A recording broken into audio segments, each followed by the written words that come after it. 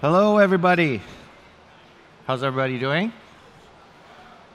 It's day 2 of I/O. Good, a rounding good from everybody. I had this idea. I didn't go with it. I was, I was going to grab my guitar from my house and bring it on stage. I wasn't going to play you a whole song. I was going to play like 3 chords, and then I could tell all my friends that I, played Shoreline. I didn't go with it, though. So, title of the talk today, Finding the Right Voice Interactions for Your App. By way of introduction, my name is Daniel Padgett, and I'm a conversation design lead here at Google. I have the very great pleasure of working on Google Assistant with a focus on voice interactions across the surfaces that we have Google Assistant. I work with an amazing cross-functional team that's tackling really difficult problems. Actually, I've been working in the language technology space for about 15 years. And it's kind of like everything's coming together in a way that's really exciting for me personally. I've just been kind of waiting for this stuff. I mean, like, there's that stuff we thought about, like the sci-fi promise, the stuff that, Star Trek and Star Wars and all this kind of stuff. Things I was really excited about as a kid. And I know there's a ton of work to do, and we're nowhere near where those bots happen to be. But it's a really exciting time to be in this space and working on Assistant. So a question I get a lot, what is conversation design? And thank you for asking. For me, conversation design is a carefully curated back and forth between human and artificially intelligent machine. It generates a personalized and context-sensitive experience around tasks and content, and it's content that we experience in a very visceral way. It's like an immersive experience filled with things that we can see, that we can hear, that we can touch. And it's content that we can interact with and control by speaking and scrolling and swiping and tapping and even typing, as we announced yesterday in the keynote. In that way, it's a design practice that really puts humans at the center. It's one of the things I really love about it. It lets us be us. And in the end, when people ask, what do you do? I teach robots to talk to humans. That's my gig. We're here today to talk specifically about voice-only interactions. Voice in, voice out, no screens, no tap targets, no navigation bars, just voice. Now, I'm assuming that most of you are new to this space and you're just starting down the path here. Show of hands, has anyone worked with voice in the past? Okay, decent amount. And before we get too far into specifics, I just want to say designing for voice is different than for mobile and for websites. Please take that at face value. I'm making no claims about complexity here. Designing, can be a tough thing. It's just different. Voice is different. And that's what I'm hoping to unpack a bit for you today. So here's a quick look at what we're going to cover. I want to cover off the value of voice. Again, voice only, right? No screens. We'll cover some considerations, things that you should be thinking about as you're creating voice experiences, and some opportunities, really, some ideas around use cases. All right, sound good? Good. So let's start with the value of voice. And the question here really is why? Why voice? And for me, it boils down to 3 things: speed, simplicity, and ubiquity. All right? Now let's start with speed. Now, voice interactions can be extremely, extremely fast. Done well, they're even faster than pulling your mobile phone out of your back pocket. It's like getting to the app you want on a mobile phone, takes a tap or 2, maybe even a swipe. And when you get to the app, you're another tap and maybe even some typing away from a result. With voice, you get to bundle all of that. And it's like the ultimate shortcut. That's what I think is really cool. Then there's just the simplicity of use. You have users who already know what to do. This is language, it's conversation, and they've been doing this forever, well, since they were born. And there's really nothing for them to learn. I mean, don't get me wrong, I'm the first to acknowledge the challenges around design and technologies and things like that. But the promise here is say what you want, get what you want. And it doesn't really get much simpler than that. And finally, there's just the sheer number of entry points, a number that continues to grow. You can already reach Google Assistant and our actions on Google Partners on millions of devices. And it feels like there are new surfaces and new opportunities popping up all the time. All you need really is a microphone and a speaker. Well, that and a network connection to the actions on Google platform, but you get the point. The reality here is that the numbers are significant. The potential here is massive. By the way, I don't know if anybody saw this thing that was launched like a couple weeks ago. Literally, cardboard, a microphone, and a speaker, Raspberry Pi, and you're connected to Assistant. I mean, that's really cool stuff. Did anyone get one?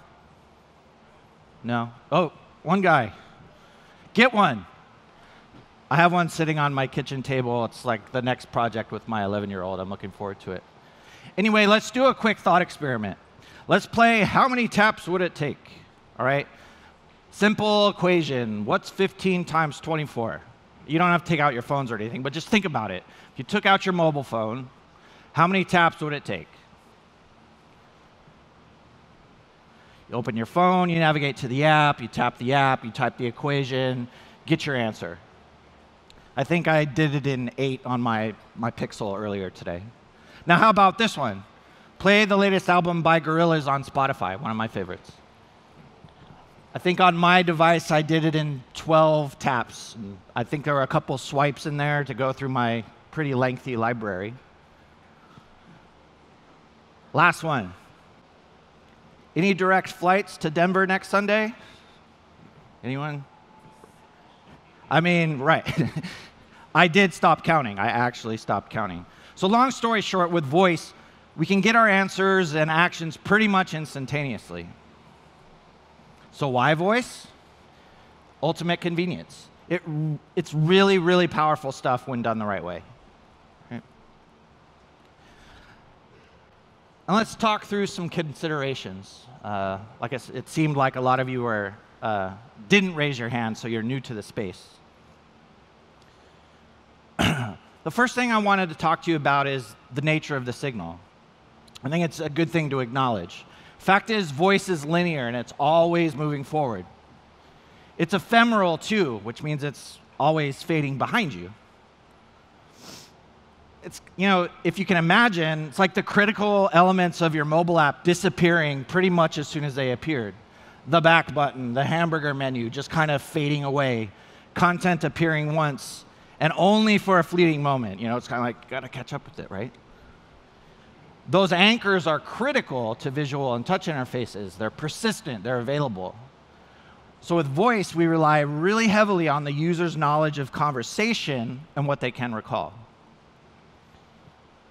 So some things to think through based on the nature of the signal. Keeping people comfortable.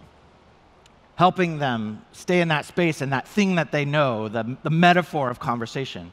Use everyday language that users can relate to. It's a really important one.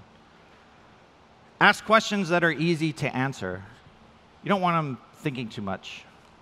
You're going to time out anyway with the current technologies. And structure information in a way that supports easy recall. Make it easier for them to remember the stuff you're presenting. The strategies around this, and I'm not going, or deeper strategies around this, and I'm not going to go deep here. I would actually encourage you tomorrow. There's a talk by a gentleman named James Giangola, a friend of mine, colleague. He's giving a great talk on what we call the cooperative principle. I'll show you some details later, but that's going to be some good stuff. All right, moving on. The other thing that you want to consider is the capabilities of the technology. Recognizing the words people say is much different than understanding what they mean when they say them. Now, with respect to recognition, Google already had a low word error rate, but we continue to improve, apparently. I saw in Sundar's keynote yesterday that after applying deep learning to the problem, we slashed our word error rate again significantly, and now we're down to something like 4.9%. That's an absolutely amazing result. So to some extent, recognition is a quote-unquote solved problem. I mean, yes, there's still room to improve, but it's more or less a solved problem. But language understanding is a more difficult nut to crack. So just a couple examples maybe to illustrate the point. What's the weather in Springfield? So which Springfield are we talking about? Missouri, Massachusetts, some other Springfield? I did a Google search, and there's, I think, one in every state. I think it's the most popular name for a city in the nation.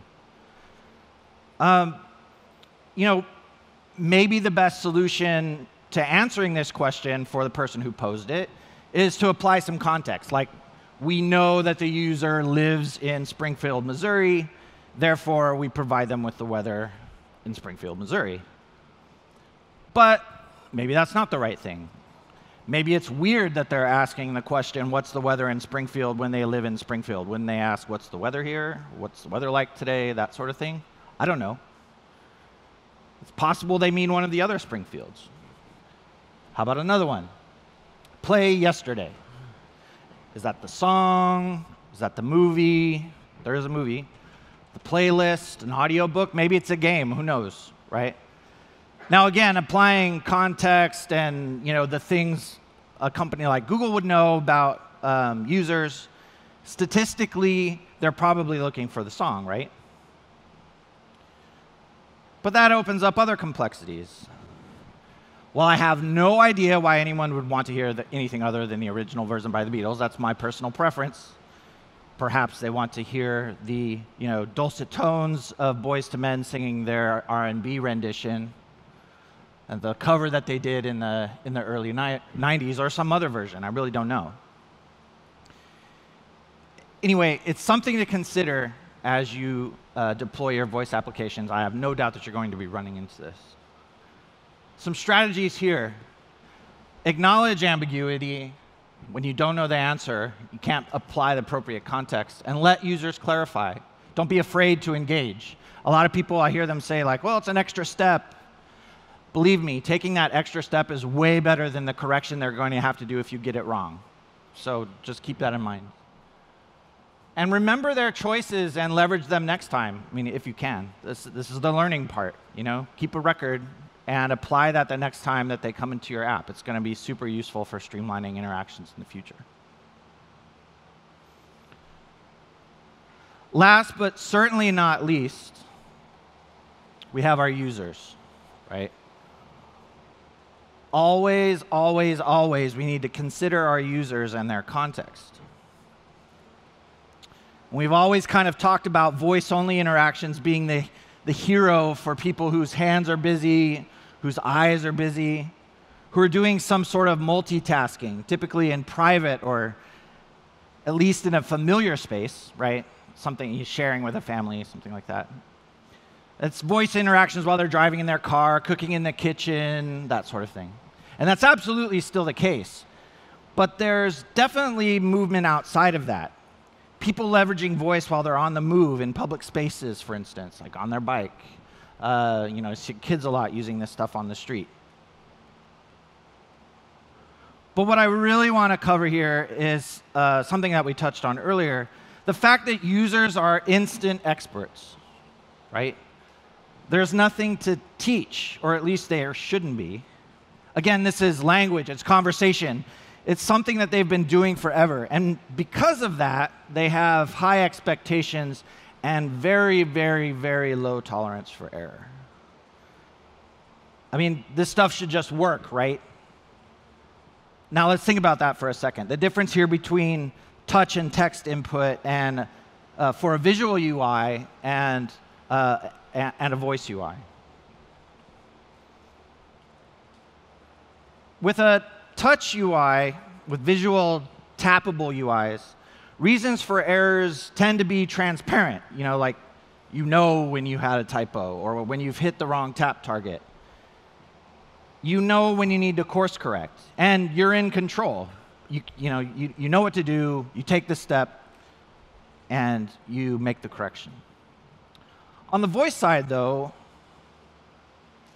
errors are typically the system's fault, not the user's. I mean, that is if the user is truly cooperating, right? If they're not speaking nonsense. It really then becomes the system's fault. They have to rely heavily when there's error on the system to get them back on track. That said, some strategies here.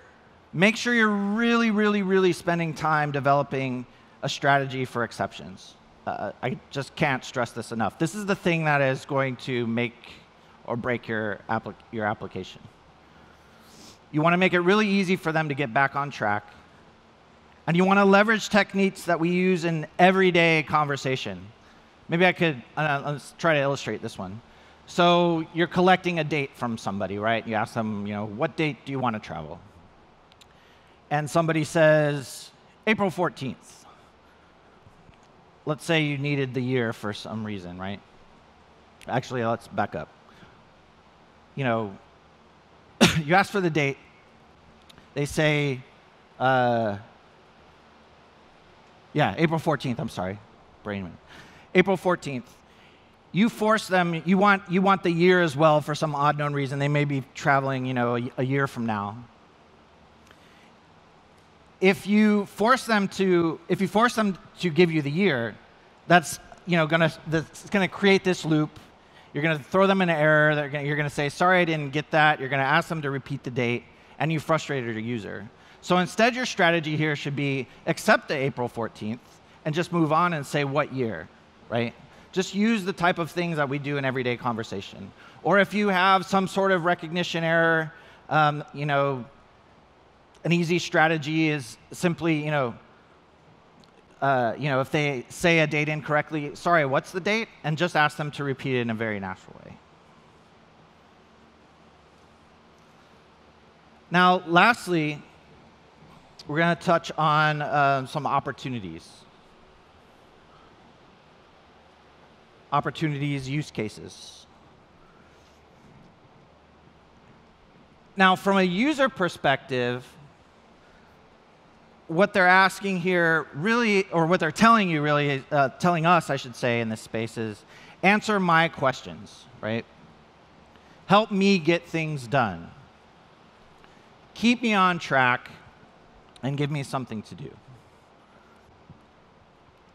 From a developer perspective, I think that means supply quick answers, frictionless transactions, and give relevant suggestions. Right? So some use cases, just taken from some verticals in the space, or some verticals that are out there. Like if you're in financial, some things that you might want to consider. What's my current balance? How much do I owe? What was my last transaction? Some things that should be quick and fast. I need to make a payment, transfer $100 to Joe's account. Or when does my policy expire? Maybe some of you are in retail, right? Is my order on the way? What's your return policy? Do you do same-day delivery, right? Maybe it's a stock check. Do you carry milk? Are headphones on sale? I need to reorder cat food. Healthcare, actually a space that I came from. Is my prescription ready? Can I get a flu shot? Do you have any appointments available? Maybe there's a clinic. I need to schedule a follow-up. Or I need to leave a note for my doctor. Refill my prescription is a really fast one. I wonder if there's anybody from Walgreens here. Anyone? Hey, how's it going? And lastly, just another vertical that I thought through, fun and wellness. What's my horoscope? Got any good dad jokes? Actually, my son, I think every morning my son asks Google Home that we have in the kitchen, he asks him to tell him a joke, and then he tries to pass it off on his own. He runs into the bathroom where my wife is getting ready and tries to pass it off like it's his. Some other opportunities around reading stories or playing a game or meditation, right? In the end, I think the thing that you really need to make sure is that it's easier than the alternative, right? If it's not more convenient for your users to do this in voice, it really probably isn't worth pursuing. And so I can't stress this enough. Make sure it's easier than the alternative for you. Now, I mentioned some related talks. There's one that was done earlier today on multimodal design. And that was done by my colleagues Jared Strotterman and Adriana Olmos. One size doesn't fit all, defining multimodal interactions, and I would encourage you to go watch that online. There's one tonight at 6:30 by Nandini Stalker called In Conversation, There Are No Errors, and that gets at the strategies that we were discussing a little earlier. And then finally, the one that I mentioned by James, Applying Built-in Hacks of Conversation to Your Voice UI, is really all about that cooperative principle and making sure that you are leveraging the rules of discourse and conversation to make your users very comfortable in your speech application and your design. I feel like there was a massive chunk of that has disappeared from my presentation somehow, and I am at the end, unfortunately. Here's a URL for you to go to and to check out some stuff by the Actions on Google design team and developer team. Make sure you take that down and go check it out.